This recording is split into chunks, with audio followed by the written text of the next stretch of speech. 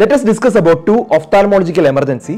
One is CRAO, that is central retinal artery occlusion, and CRVO, that is central retinal vein occlusion. So both conditions are critical and can cause sudden vision loss. So here is a quick way to differentiate between CRAO and CRVO. CRAO means think artery. So A is there. So acute and pale. Symptoms will be sudden, painless, complete vision loss will be there in one eye. Fundoscopy, there will be pale retina with a cherry red spot at the macula can be seen. Treatment is ocular massage to dislodge the clot.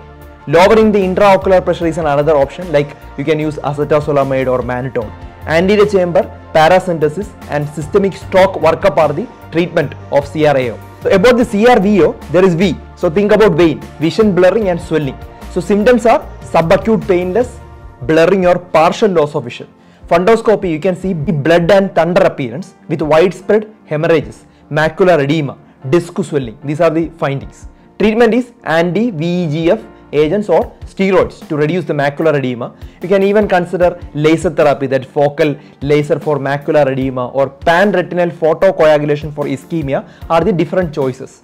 So recognizing the signs early can save a patient's vision. So stay alert. Please share this topic with all. We will come back with another good topic soon.